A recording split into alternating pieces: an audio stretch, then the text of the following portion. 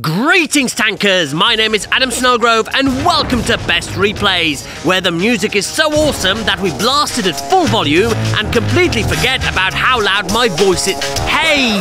You're doing it again! That's better. Now let's get straight into it!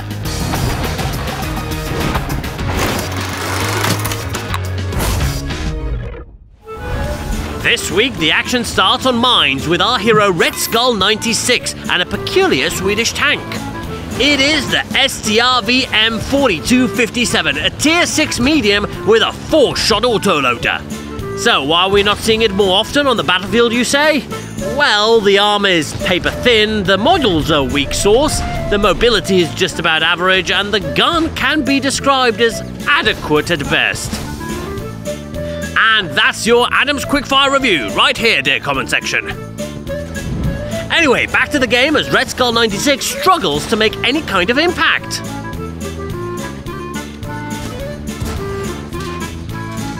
Well, there's that module damage I spoke of, eh? A KV-3! Now that's definitely not a tank to be facing head-on in a flimsy autoloader like this. However, when the enemy heavy insists on looking the other way, the autoloader finally comes into its own. Same goes for this E25.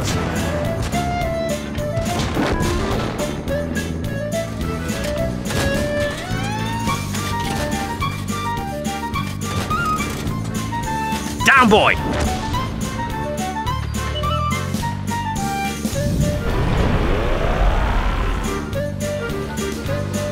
And again, Red Skull 96 jumps on the opportunity to clip down a lone enemy tank, a textbook example of how an autoloading medium tank should be played. Ha, elusive this one. Seems like Red Skull 96 will just have to do it the old-fashioned way.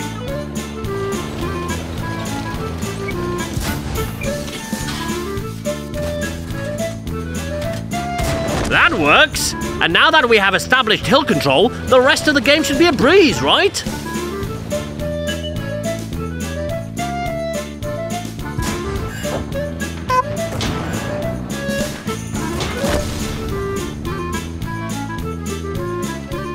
Huh, not a single enemy spotted. Strange. Maybe here again? Aha! Wrong move, Artie!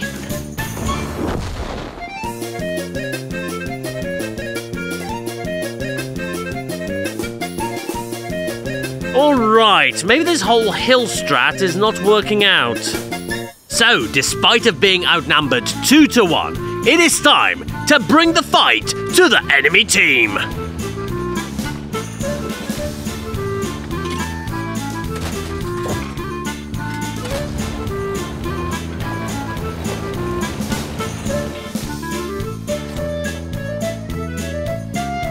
Hey, look at that! The third and final arty. Seems like we might have an epic medal on the table.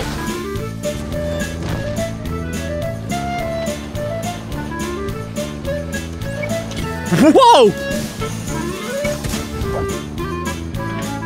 Whoa! This must have been one of those paid actors you get after purchasing a year of premium time. It was just a joke. Sheathe your pitchforks. And that would be the 8th kill and the game. GG. A well-played match in which Red Skull 96 faced higher tiers but came out on top in what's definitely not a meta tank. Scoring 3 epic medals, Dumitrus, Leversleos and Radley Walters, alongside 4,075 damage, 8 kills and an impressive 2,096 base experience. An overall great carry for which we shall award Red Skull 96 with 2,000 gold, our exquisite best replay style, and 3rd place on today's episode. Well done!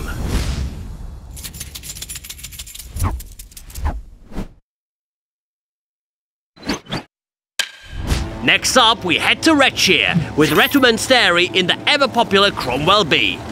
Now let me just consult my Cromwell cheat sheet. Ah, thank you, Zane.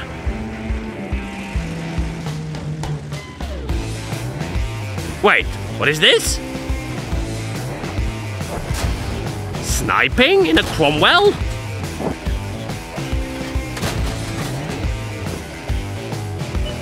And passive spotting? What? That part wasn't in the manual. Well, it does seem to be working for now. But with the 9-0 line collapsing completely, while Monsteri finds themselves in the middle of the map with no solid cover to speak of, well, firing isn't really an option.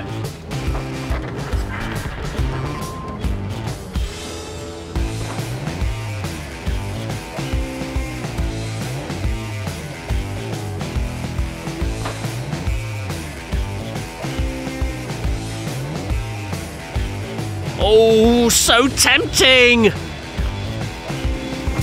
That's smart, firing through a tree in order to remain hidden from the many dangers that may be lurking.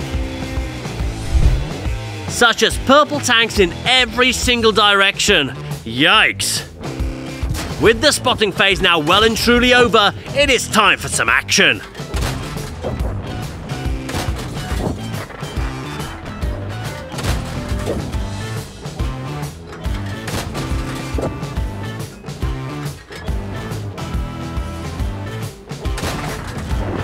Yep, it is Monsteri all alone against 5 enemy tanks and with the faintest chance of a win.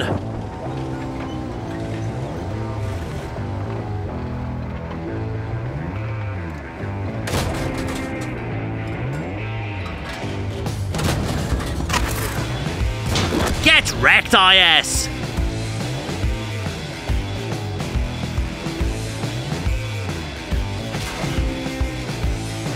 Uh-oh. Yikes! Just 15 HP left!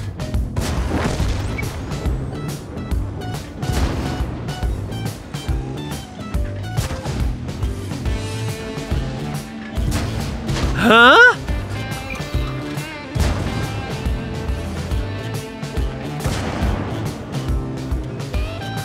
I don't even know what to say about this fiesta. Let's just go to the next scene. So all that is left now is one single ISU 122S, a lumbering TD which shouldn't pose much of an issue for mobile mediums such as a Cromwell B. Especially when our hero is able to outplay it using the double bush trick once more. And that's GG. What a game! Talk about going from 0 to fiesta in a heartbeat. But Monsteri ends up carrying the team to victory with a Pools and a Nichols medal, along with 3,498 damage, 7 kills, and 2,092 base experience. For at least attempting a non-conventional Cromwell gameplay strat, we award this replay with 2,500 gold and our style. Congratulations!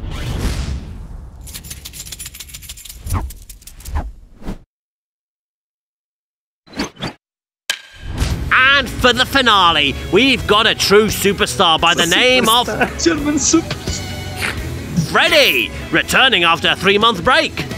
With their tank of choice being this colourful MVY, traversing these less than colourful coalfields on Pilsen.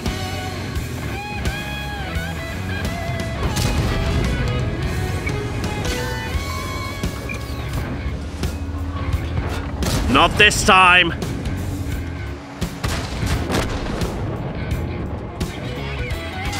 Well, that's a fairly aggressive position to be taking up so early in the game. Especially since all the enemies seem to be held up tight behind cover.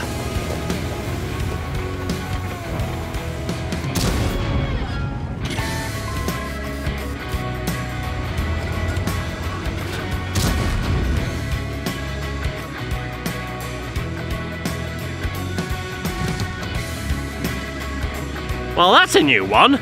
There's nobody to stop Freddy now from taking advantage of one of the best positions on the map.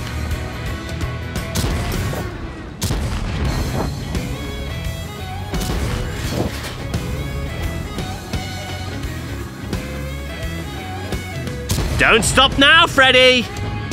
Don't stop me now, I'm having such a good time with Freddy in the game. But unfortunately, it's not to be, as one glance at the minimap reveals yet another allied team that bites the dust not even 5 minutes into the game. And by some kind of magic, we're now at the opposite side of the map, defending against a seemingly endless sea of purple.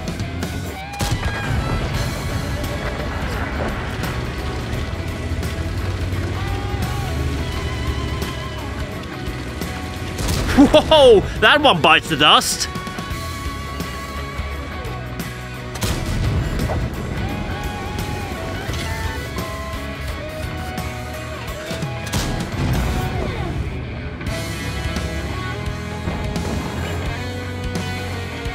Ah, there was just no saving the friendly Kranwagen.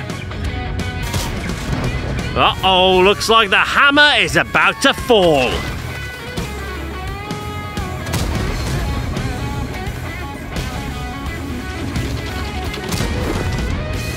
But Freddy is not going to give up without a fight.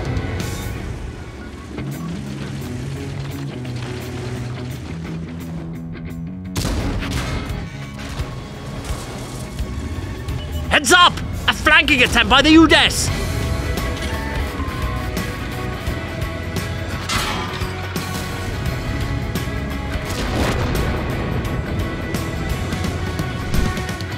You've got to be joking, another one?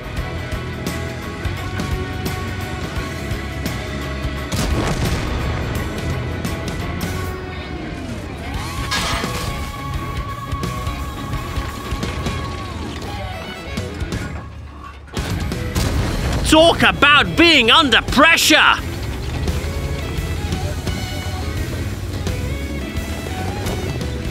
These enemies just keep coming!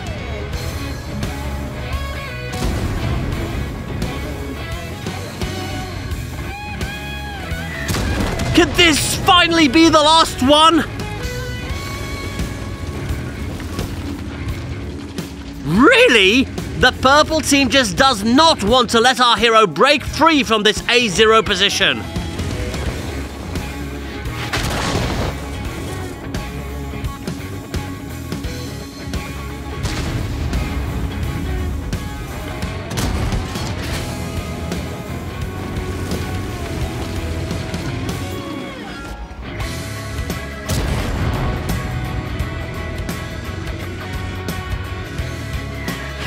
Oh, this is looking increasingly dire.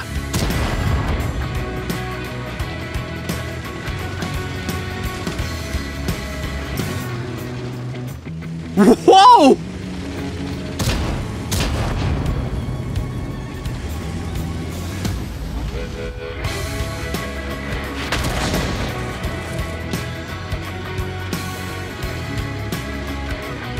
No way! Freddy just did that? That duel was absolutely insane! Not letting the E3 even get a shot in while enduring constant artillery barrage. But all these heroics have not improved the tactical situation much. The cap is not an option anymore, while a single HE shell will not be enough to destroy the GW Tiger. On top of that, this artillery piece is even heavier than our MVY, so ramming won't work either. So what now? There it is! It's now or never! Ah, the HE shell misses while the GW connects their AP shell to bring the game to an end. What a heartbreak! What a brilliant game that was. Freddy fought like a lion, but ended up just a shell short of victory. I have no words to describe that E3 duel, only commiserations on a loss, while dealing 10,000 damage and scoring 10 kills. There is no doubt in my mind that this replay deserves to be named Best of this week, awarding Freddy 3,000 gold and a Best Replay style. Congratulations! And while Freddy says show must go on, this 186th episode of Best Replays is at its end, tankers. Once again, you have not disappointed and provided us with a great bunch of replays. While in my opinion, Freddy takes the title this week hands down, which replay did you find most impressive? Let us know down in the comments, or share any other compliment or complaint you might have. And of course, don't forget to send in your replays, because without those, our show would most certainly not be possible. So, what else is there left to say apart from, I'm Adam Snowgrove, and I'll see you in the next one. Cheerio!